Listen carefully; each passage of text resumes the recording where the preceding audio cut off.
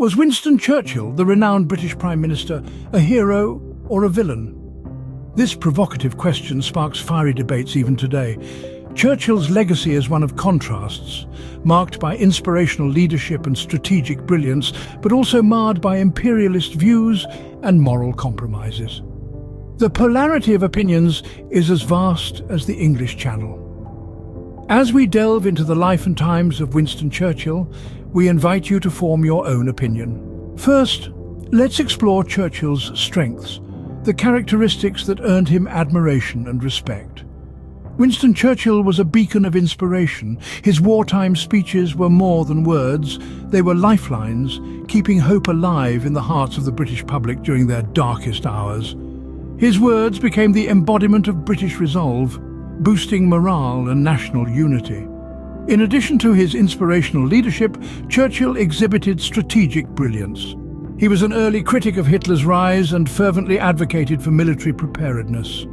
His foresight and strategic decisions played a significant role in the Allied victory in World War II, a testament to his political acumen. Then there's Churchill's tenacity and determination, qualities that defined him.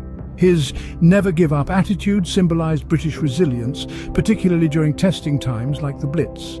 His unwavering commitment to his country's defense became a beacon of hope for many. These strengths certainly paint a picture of a powerful and influential leader. But was there another side to Churchill? Now let's turn our attention to the controversies that surround Churchill's legacy.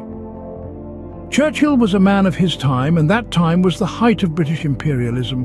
His views on race and empire, while commonplace then, are seen as deeply problematic today. For instance, his policies in India, where he prioritized British needs over those of the local population, resulted in a devastating famine in Bengal in 1943, causing millions of deaths. His belief in the superiority of the Anglo-Saxon race led to comments and actions that we'd unequivocally classify as racist today. Moreover, Churchill's strategic brilliance was not without its blunders. The Gallipoli campaign during the First World War, which Churchill championed as First Lord of the Admiralty, resulted in a disastrous defeat for the Allies and significant loss of life. Some of his military decisions during the Second World War, such as the bombing of Dresden, have also been criticised for their heavy civilian toll. And then there's the question of ruthlessness.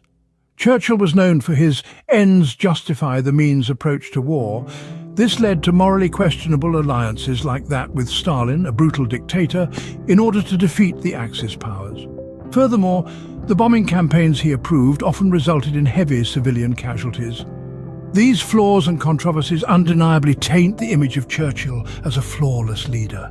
So, was Churchill a hero or a villain? The verdict depends on what you prioritise. If you consider national survival during the turbulence of war as paramount, then Churchill's unwavering leadership, which kept Britain from succumbing to fascism, may paint him as a hero.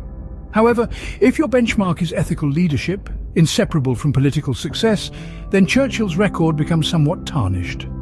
His deeply imperialist views caused immense suffering in places like India, and his strategic missteps, such as the Gallipoli campaign, are seen as military disasters. Remember, Churchill was a product of his era, and while we rightly judge his views by modern standards, this historical context offers nuance, not an excuse. His career spanned beyond just World War II, and many consider his pre-war decisions and some post-war policies as less successful. As we conclude, remember, history is often more nuanced than hero versus villain narratives.